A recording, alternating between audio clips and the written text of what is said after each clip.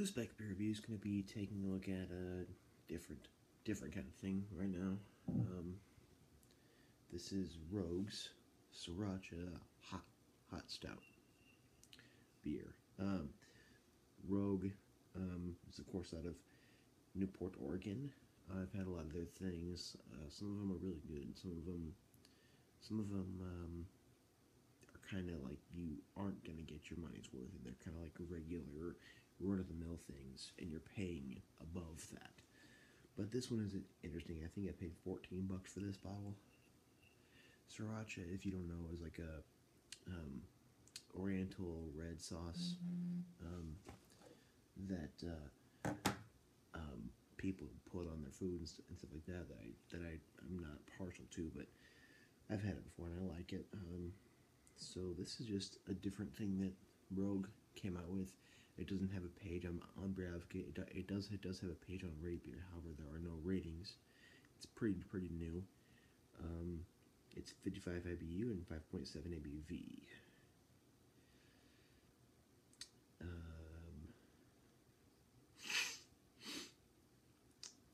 It's ready to drink with soup, sauces, pasta, pizza, hot dogs, hamburgers, chow mein, or anything you'd like to wash down with a spicy kick. Okay, so poured a little bit here. I'm gonna pour a little more here. Okay.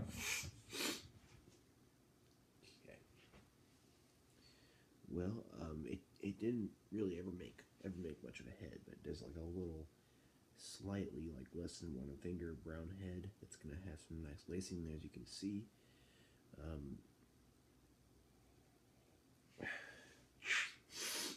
My nose is kind of stuffed up, so I'm not going to have an accurate smell of this.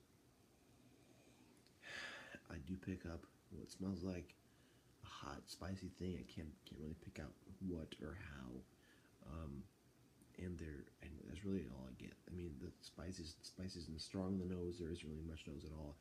That's probably because I can't smell right now because I'm stuffed up, like huge, badly stuffed up. So let's go ahead and try it since I can't smell anything.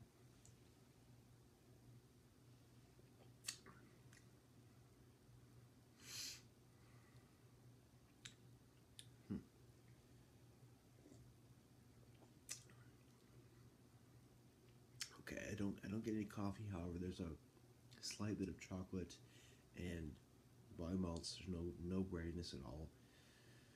So you have like something similar to a Guinness extra stout. Not too pungent or not too prominent on really any aspect. A typical chocolatey stout has a little bit of chocolate kind of thing going on.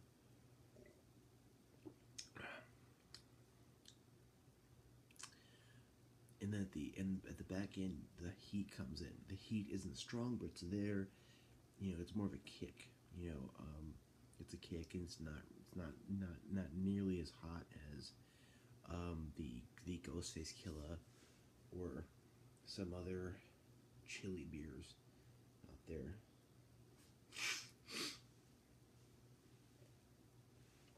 I've been hearing about this for a while. This beer, I've been hearing about it for a while. I'm happy I finally got to try it. If you drink one sip after the other, the heat will kind of build up in the back. Mouthfeel is light to medium. It's dry. It's drinkable. It's not refreshing though because it's hot.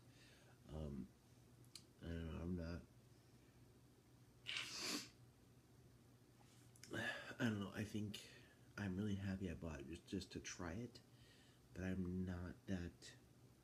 I'm not really amused or,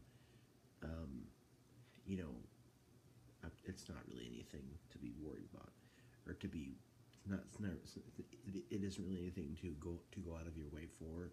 It's not anything to think is awesome, because it's not awesome.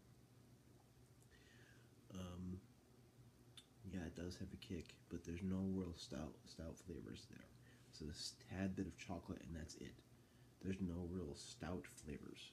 It's like a stout background with just a little bit of little bit of stout flavor, and then they put it in the hot stuff, which I don't know. I think this is just another one by Rogue that is kind of a flop. Um, I'm sorry to say. Um, I'm gonna give this beer a C, and I'm gonna say that because I think um,